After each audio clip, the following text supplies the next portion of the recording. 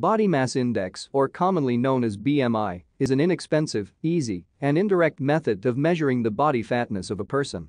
BMI is calculated by dividing the person's weight in kilograms by the square of person's height in meters. For example, if we take a 70 kilograms person with a height of 175 centimeters or 1.75 meters, his BMI should be calculated like this. We have to divide 70 kilograms from the square of 1.75 meters. And finally we get the value for the BMI of that person, 22.86 kilograms per square meter.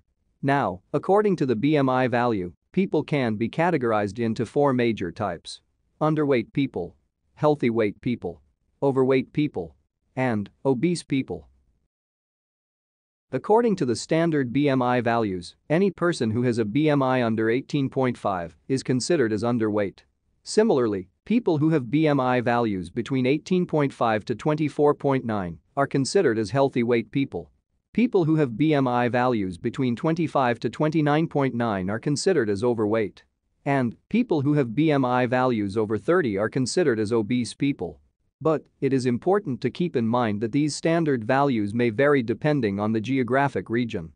So, it would be better if you refer the BMI cutoff values of the geographic region where you belong. Although BMI does not measure the amount of body fat directly, its correlation with body fatness is fairly strong.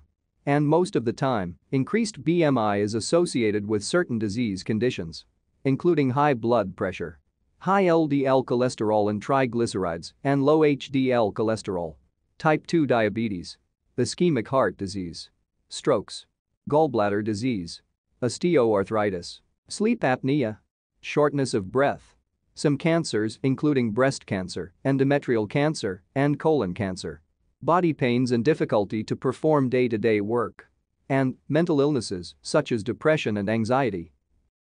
However, having a high BMI value does not always indicate that the person is not healthy.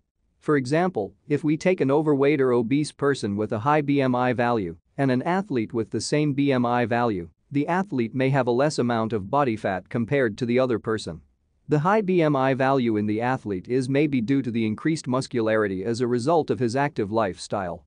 So, if a person has a high BMI value, it is good to consult a trained healthcare provider to see whether the person is actually ill.